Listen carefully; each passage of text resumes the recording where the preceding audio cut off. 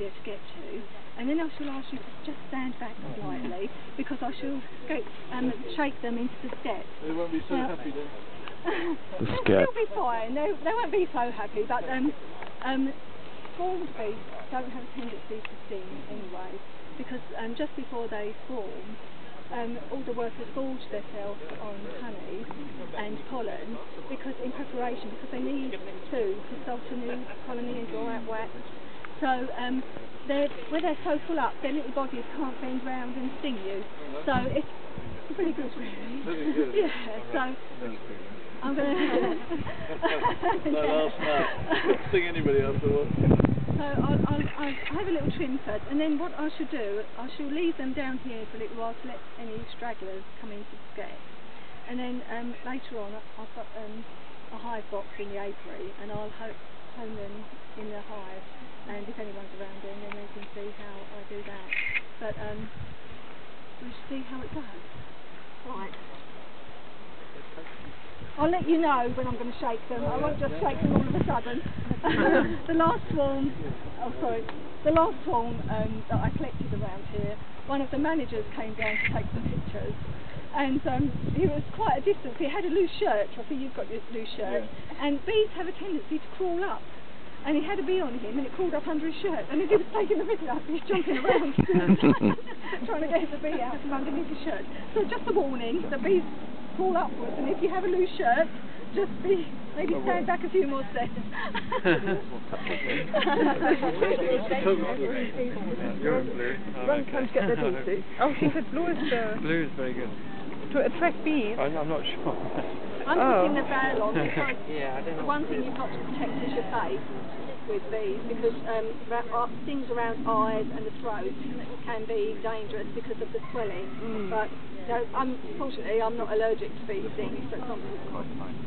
Oh, I think I better go.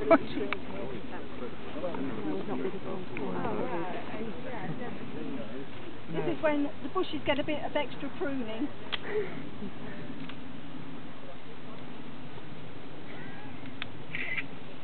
I will get you, Linda. I know.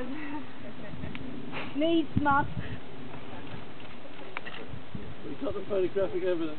You have to make a run for it.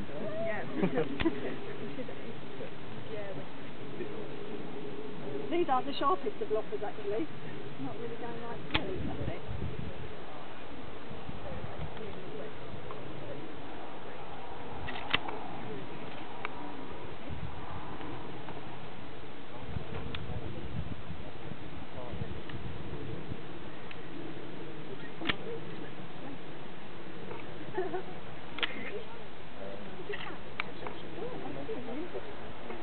I don't seem to be too worried at the moment. Run for the hills. I don't want to take too much of the tree off, otherwise I won't be very happy with me. But right.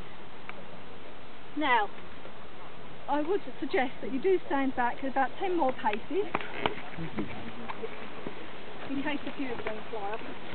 There's no need for me to use any smoke. Normally you would use smoke with the smoker there to pacify them and calm them, but in a swarm, all I'm going to do is really give them a quick shake and get them to drop into the skep. But what if it doesn't? That's the thing. It normally works. It normally works. Good. Very good. Getting ready to hot foot it if necessary.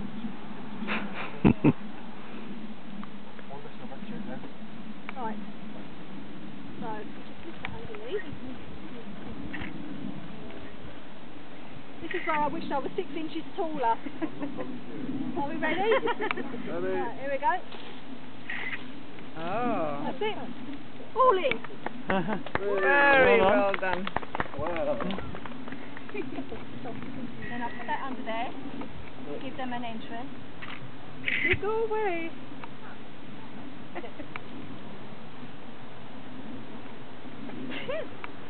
Now,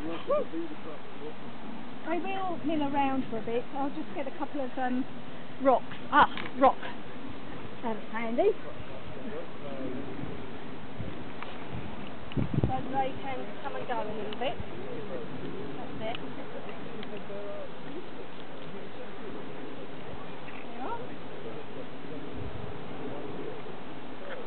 But there's a few million. Oh, sorry, I'm in your way. No, you're fine.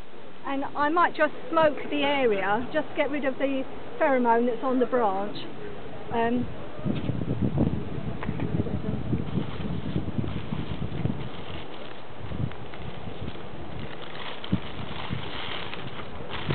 Oh, girls.